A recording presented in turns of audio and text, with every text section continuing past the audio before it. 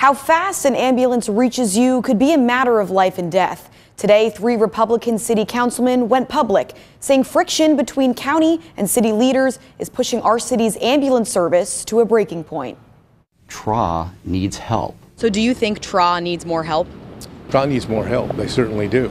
Despite that agreement, there's still tension between city council and county commissioners. The bickering between city and county officials is putting every life in Fort Wayne at risk.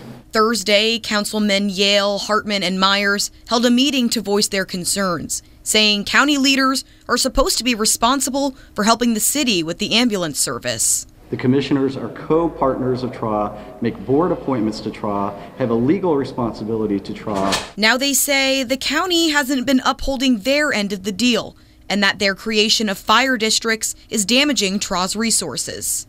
Their recruiting tools have been to attract the TRA employees, the TRA paramedics, the TRA EMTs. But county leaders disagree. I think the problem is not the districts pulling from TRA because there's as many people going to the Fort Wayne Fire Department as there are coming over to the districts.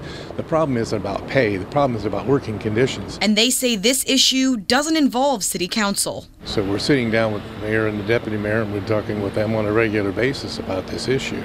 So we haven't included city council because they're not really involved in the process. The proposed solution? Yale wants a task force. We should work out joint billing, joint recruitment, joint dispatch, joint accounting, joint purchasing. This is in hopes to create a more reliable EMS service, because if not... So our fear is going back down to those levels where they're not able to respond efficiently and people are waiting for EMS. That's why we want to make these decisions now and get things solved now instead of when the solution's out of control.